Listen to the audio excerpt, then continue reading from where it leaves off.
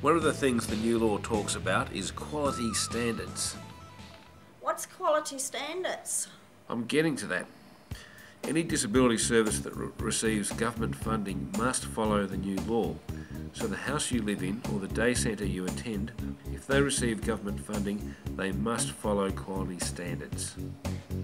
But Mr. Spinner, you still haven't told us what quality standards are. Call me Jim.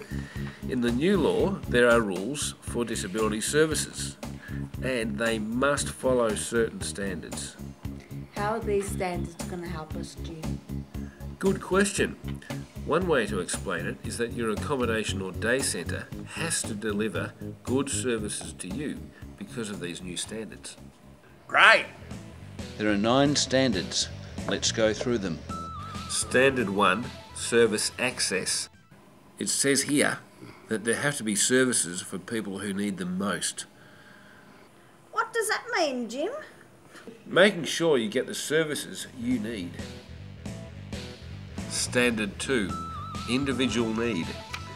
Each person with a disability gets the service they want to have a good life. That means putting in a plan what we want to do. It's all about what we want. Yep, when you get a service, the staff should give you help to do the things you really want and need. Standard 3, decision making and choice. Each person with a disability has the chance to make decisions about their life and have different choices. I get it. Standard 3 means having a say. You've got it. The staff have got to listen to what we say. It's about the things we want and the way the service is run. Standard 4, privacy, dignity and confidentiality.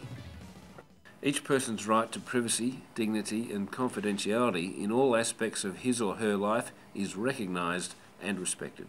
Jim, let me guess. I have the right to be treated with respect by the staff. Yep, correct. They also have to keep information about you and everybody else at the service private. Standard 5, participation and integration. I'm a bit tired, Jim. Let's have a break. Let's go out for lunch. Why not? Why not? That's what we're doing. We're going out for lunch. Oh yeah, I've been starting for a while That's actually. feeding time. I have. I'll just explain Standard 5 on the way. Each person with a disability is supported and encouraged to participate and be involved in the life of the community. We should go out in the community, meet people and do the same as everybody else. And to be free. Let's have a look at the next standard.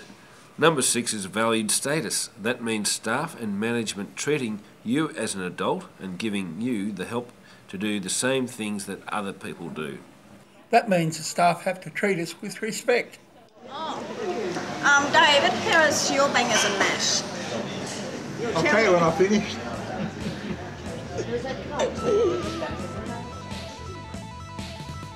Standard 7 is complaints and disputes. Jim, how many more standards are there? I'm not complaining. Only 3 to go, you whingers.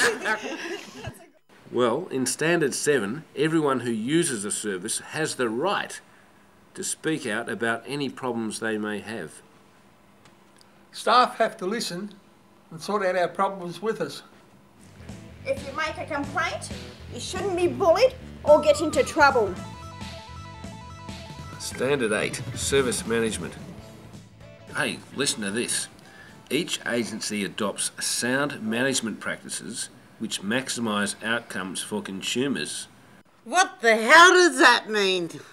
The service that supports you needs to run well and spend as much money and time as possible helping people. That means the managers have to do a good job too. Yes, and also disability service providers have to deliver good services. Gee, Jim, does this apply to self-advocacy groups that get funding from the government? Like us? It sure does.